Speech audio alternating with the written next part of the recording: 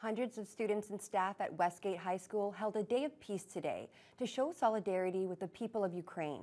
The event held special meaning for an international student from Ukraine who's currently enrolled at the local school. Kurt Black has the details. Wednesday afternoon saw students at Westgate Collegiate trade in their customary orange and black for the blue and gold of Ukraine in a day of peace to show their support for all those innocent lives impacted by the ongoing conflict. Like grade 12 classmate Daria Buhayova, a Ukrainian international student that has been forced to watch on helplessly from the other side of the world as Russia continues its invasion of her home country where her family still lives.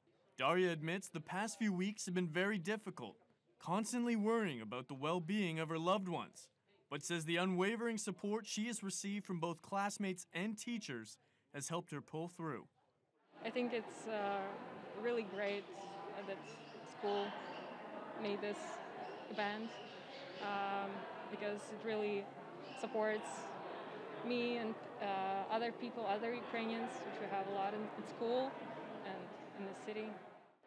One of the key figures behind Westgate's Day of Peace, music teacher Tom Cashmore, who says once the invasion had begun, it was a no-brainer that they needed to do something to show solidarity not just with Ukraine, but with one of their own. Yeah, Daria was in my music class for the last 2 years, and I thought of her right away when this conflict began, and I just thought maybe there's something we can do to show our support as a community.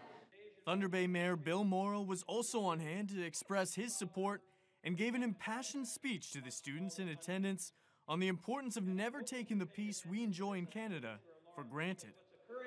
Is not simply an assault on Ukraine, but it's an assault on democracy. And if it's an assault on democracy, it's an assault on Canada and all other sovereign, foreign, democratic countries in the world.